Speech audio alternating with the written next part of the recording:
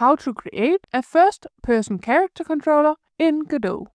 First, make sure that the root node of your player scene is a character body 3D, and that it has a node 3D called head and a camera called iCamera as a child of the head. Create a script for your player using the basic movement template.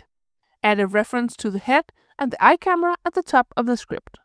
The basic movement script makes it possible to move and jump, but we can't turn around and change direction.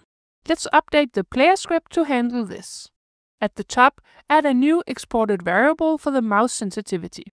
This determines how fast we'll turn around. Now, add an unhandled input method. Check if the event is input event mouse motion. If this is the case, then we get the mouse position relative to its last position and multiply this with the mouse sensitivity. We can then use this to rotate the head and the iCamera. And lastly, we clamp the eye's rotation so we can't turn around ourselves vertically. Let's capture the mouse so it isn't visible on the screen.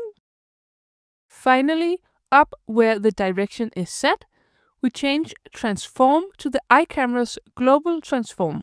This will make us move in the direction the iCamera is facing. Congratulations! Now we have a basic first-person character controller up and running. You can watch the full tutorial on my YouTube channel if you want to get a deeper understanding of how all of this works.